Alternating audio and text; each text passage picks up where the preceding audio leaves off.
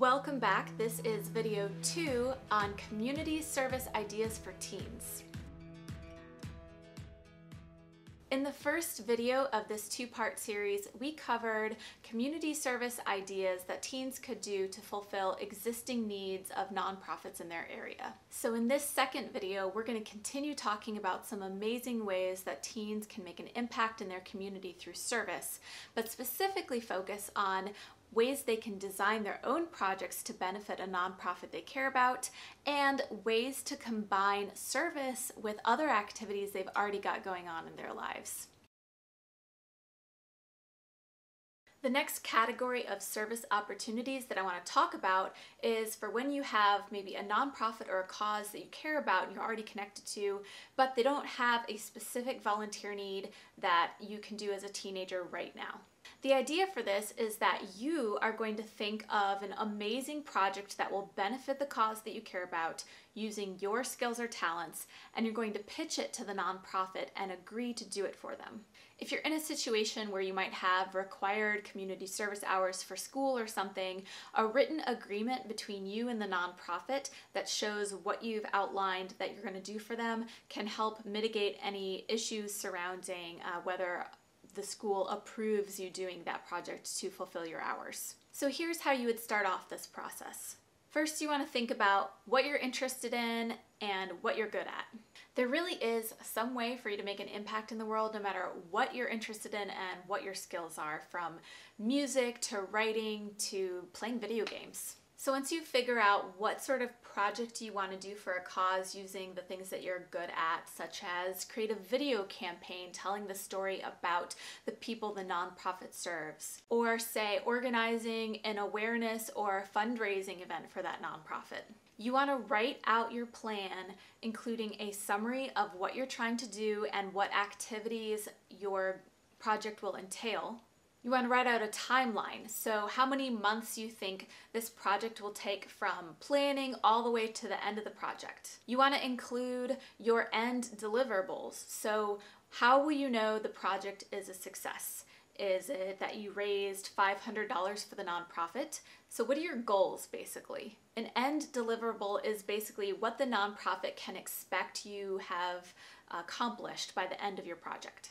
Finally, you're going to want to plan out with the nonprofit what kind of team member support you're going to need from them. So let's say you are hoping to plan an event for a nonprofit and recruit all of your friends as volunteers to do some kind of sporting event to raise money for the cause. Who on that nonprofit's team is going to have to help you out or meet with you or support that goal somehow? Is it going to be their executive director? Is it going to be whoever is in charge of fundraising? Is it going to be a marketing person? You want to kind of think through these things before you pitch your ideas to the nonprofit so that they make sure that they have enough team member availability to adequately support you in the project that you're doing for them. When you have this plan sort of written out, you want to then share it with a nonprofit organization that you're hoping to partner with for your special service project. It might be a good idea before you reach out to that nonprofit to check their website and social media accounts to see what major events or campaigns they have coming up in the very near future. The reason for that is they might be really overwhelmed and not have the bandwidth to respond to you quickly. So I don't want you to get discouraged if you don't get an answer right away. It's not that they don't care and don't want to work with you, they might just really be busy at that moment. The benefits of designing and leading your own service project are that you get to come up with the whole thing using your unique skills and talents and lead it from start to finish. The downside is, of course, if the nonprofit is completely overwhelmed at that time of year and just doesn't have the ability to partner with you in an effective way, that's not something you can necessarily control, so you might not get to work with the nonprofit you picked out first. So if you already have a relationship with a nonprofit that you really care about, this could be a good fit for you. Otherwise, you might want to explore a number of different causes that you might consider could have a need for a project like the one you want to design. If you're wondering what a project that you design and lead could actually look like, here are a couple of ideas. You could design a social media marketing campaign for the cause that you care about. This might mean a series of photographs on Instagram that tell the story of the impact the cause is making. It could be a campaign that shares facts and statistics about the problem that the nonprofit is trying to solve. There's a lot of different directions you could go with this. Another cool idea I've seen is when a group of people organize a fundraiser by streaming video games. So it doesn't have to be super big time and have millions of people watching. Even getting some of your friends together and challenging your friends or your school to watch and donate money could really help the cause that you care about in your community. Are you pretty artistic? Maybe you want to consider designing a mural for a building that a nonprofit occupies. Here's one that's really great for the environment: upcycling. You could organize an upcycling or recycling party, challenge your friends to all bring something that their family was going to throw away anyway, and then come up with cool craft ideas and how to reuse those things. As a bonus, you could do a campaign showing the before and after of what you did to transform that item to help the environment. Another do-it-yourself project is to organize a kindness campaign. I've seen kindness campaigns take a lot of different forms, from painting kindness rocks that you can then lay out all over your neighborhood or school, to letter writing campaigns where you are just telling other people in your community, whether they're friends or even strangers, how amazing they are and giving them a little bit of encouragement for the day. The final idea for a project that you can design and lead yourself is to organize a resource day. This is an event where you are basically spreading the word to people in your school or community or neighborhood about all of the resources available to help them with a particular thing. So it might be where they can go for mental health support, where to go if they need help with basic needs like clothing or food, or maybe even where they might find jobs or job training resources. The idea is that if more people know about and have access to these resources, they will be better off and get the help that they need in whatever area you're tackling. In this final section, I want to talk about ways you can combine community service and helping causes that you care about with other things you just have going on in your life, like driver's ed or after-school activities. These ideas are great if you just have a crazy schedule but really want to find a way to fit service into your everyday life. Number 1, combining community service with an after-school job. A great way to get the best of both worlds is to invite your coworkers to be involved in a project for charity. A lot of businesses are already involved in something to help the community or are looking for ways to get involved, so there's no reason that you can't be the leader of this initiative and get your whole company involved in something great. When I was a teenager, I worked after school at a bakery, and I saw one day that we were throwing away all of the pastries that were uneaten. So I worked with the manager to organize a way to donate those leftover pastries to a local food pantry so that they wouldn't go to waste. There are ways to build service into pretty much any type of workplace. If you work at a restaurant or some kind of grocery store, there might be opportunities to find a way to donate that leftover food or even organize a food drive for a cause in the community.